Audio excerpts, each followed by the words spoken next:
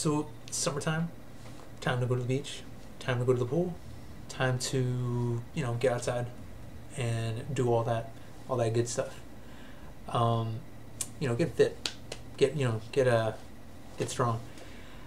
However, a lot of, I guess, is more aimed at well, not anyone. This could be aimed at anyone. It's good to keep. There's one muscle that is often neglected. And that's this guy up here, the brain. We don't really, we don't think constructively enough at times, and we don't really, we don't really read. And I mean, that's not really.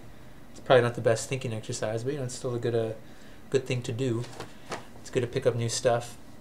So I'm just gonna let you guys know my summer reading list, or whatever you want to call it.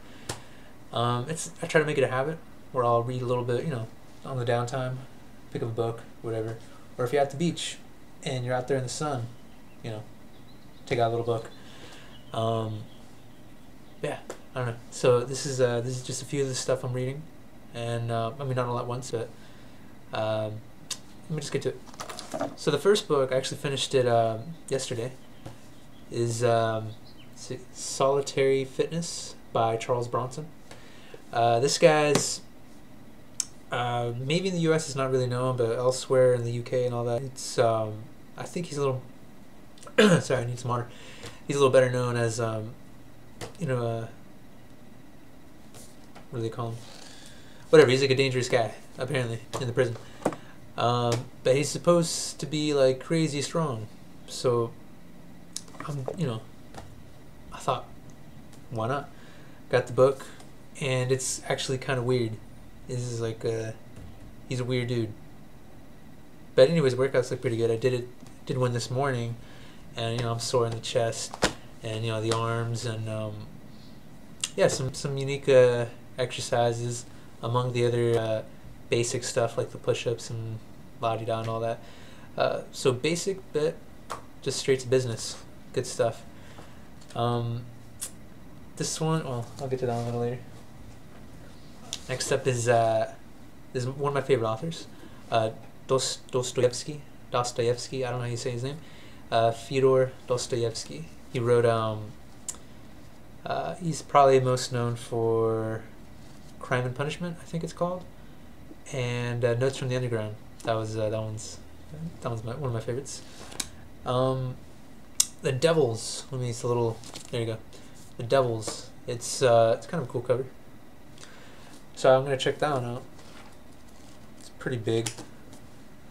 And a good old classic that I never got around to, Moby Dick by Herman Melville. This is I don't know. It's one of those classics that I just want to just figure out what's all the fuss about. And let's see. Oh, another one.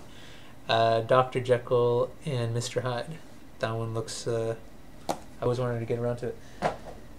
And this monster. This one I've been reading for like the past. Almost embarrassed to say, for the past year, and I still haven't really finished it because I keep bouncing around between books.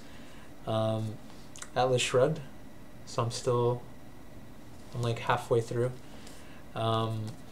Still got a ways to go. I mean, it's ridiculous. I should be done with it, but ADD. What can you do? And the last few on my queue, I'm almost hesitant to say it just because it's don't get the wrong impression of like what kind of character I am. But so I'm so I'm a little bit of a conspiracy nut, and so I like to read up on stuff like the Templar Knights. So I actually got a couple. Found them in the bookstore for like $1, so they're really cheap. And the Templars. So some conspiracy history, some solitary fitness, and some good old classic literature. So that. And anyways, so the whole point of this video was I'm curious for those readers out there. What are you guys reading? What's your summer reading list? If at all, if you read books or not. Maybe not. But if you do, I recommend you do. And yeah, let me know. Let me know what books you're reading.